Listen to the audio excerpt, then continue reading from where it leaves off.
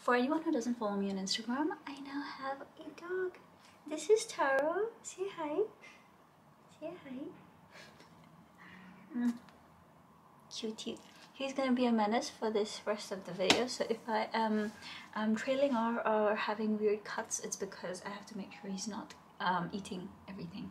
So today we're talking about Meiko Kawakami's second book to get a lot of popularity, and I think this is one that a lot of people were waiting for the longest time. It's All the Lovers in the Night. Personally, I didn't pick this book up for the longest time because it was like in between a hardcover and a paperback. The sizing is also different, like it's slightly bigger than a regular kind of book size, and I find that really annoying when I see it on my shelf. But then I didn't think any other kind of copy was coming out in the UK anytime soon. Personally, I think it's great that she's picked up on the demand for her writing and priced her books higher, but yeah, I thought I'd mention that it is more expensive than a regular kind of paperback book.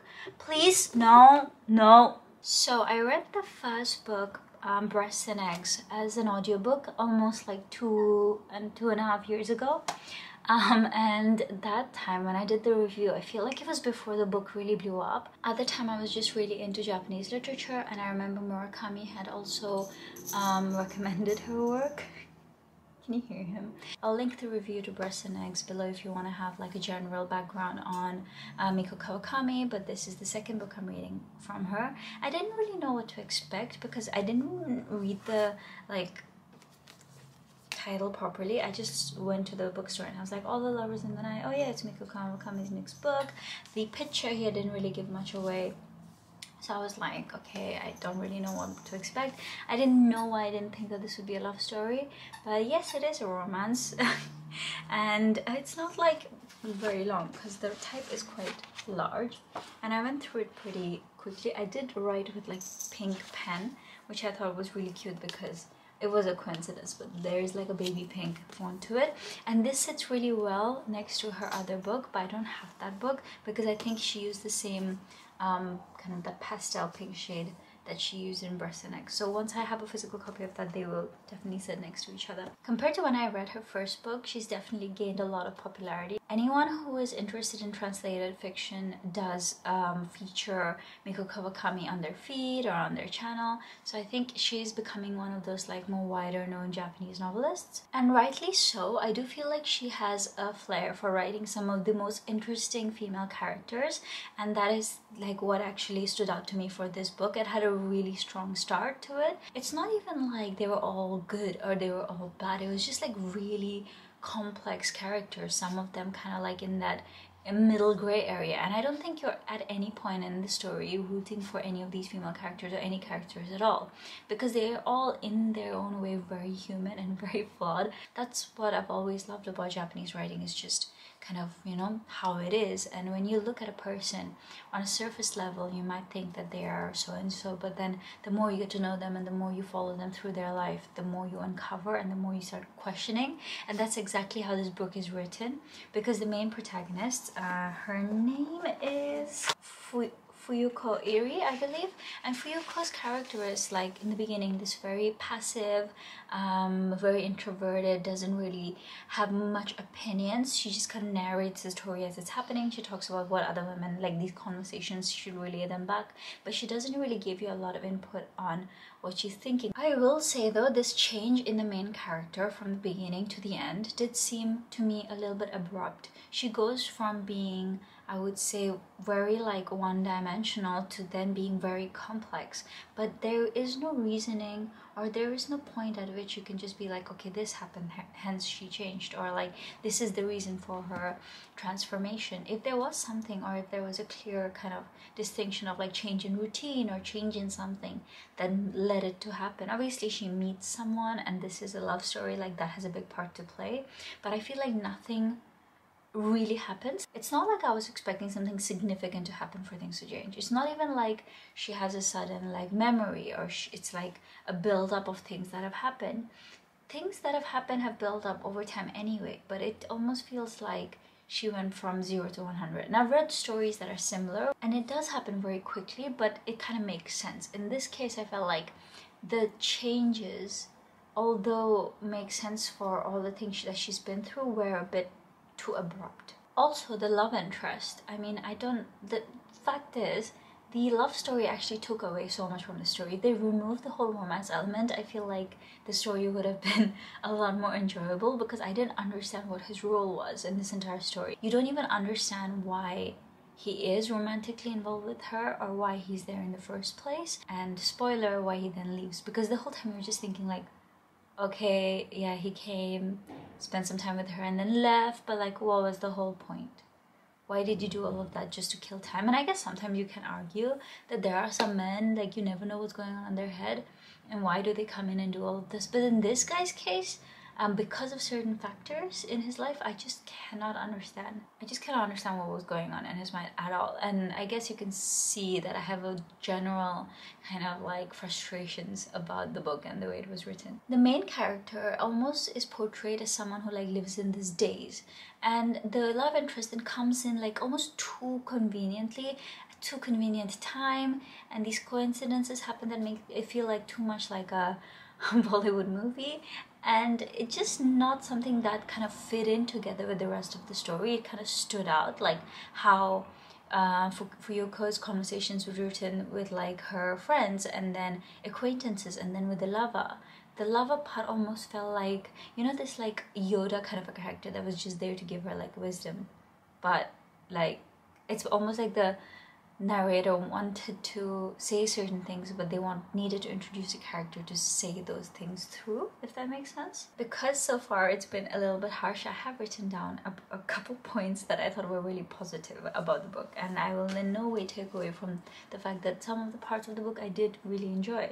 There was very lyrical writing, much like why I enjoy Breasts and Eggs. It's just flows so well, and there's so much that I just wanted to underline and kind of reread, and it was so beautifully written.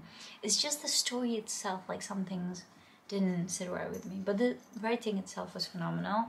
The women oppressing women idea, like how she portrayed, like most of the time in, I would say, Asian cultures, it's not necessarily just men who oppress women, it's also women oppressing women. Kind of, if you've been treated in a certain way, you will tend to treat another woman the same way and not really give her a chance to rise above it. Like most of the time, mothers will want their daughters to be quite timid and respectful of men, or treat men in their life a certain way, or just kind of like accept abuse because they themselves have grown up thinking that that is the way women should be. So women are sometimes become more of an obstacle in the lives of other women who want to kind of come out of it and grow from it, and break free from those ideas that they grew up with. There's also a bit on page 39 that talks about like the constant competition between women. Again, I think it's Hijiri talking as well. She says, I mean the ones who go around making absolutely certain they never challenge the men around them or threaten their sense of superiority. In everything they do, they're careful to make sure they never lose. They act like they don't care, but they live for it. You can see it in their eyes. Of course, the second some other girl with the potential to undermine their position, someone like them, shows up, she crushes her like it's nothing. These women are heartless. I've seen it so many times and I'm sick of it. But I guess that's fine too. It's their life. Still, you know what really bothers me? That they're actually naive enough to think that no one's caught on their stupid little performance. Basically talking about how competition is really only between women, and when men are kind of above women in any position, women are not as competitive to rise up to them. They're more likely to want to please them, whereas if it is another woman above them or below them, they're more likely to feel more competitive, which I don't know if it's like real or true for everyone out there, but I have experienced this in my own life as well, so probably. Although the main character is not a favorite of mine and not one that I kind of found that interesting, I feel like one interesting aspect of the story was how she was not even a character in her own story. Like, she was narrating the story filled with all this entire interesting cast, and she didn't even like portray herself as one of the characters. Forget the main character.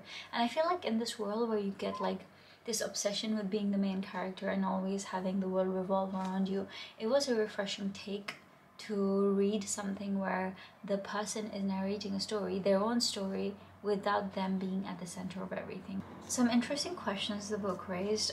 Page 103, are emotions genuine responses or learned behavior? How much of what we feel is learned? Because as we experience things and as someone reacts to something that's just happened, you start to question like, oh, is that how I should react to things? Or like more and more with time, the more people we surround ourselves with, the more time we spend with those people, we also tend to kind of absorb a part of all the world that we experience, and that plays such a huge part on our reaction to things.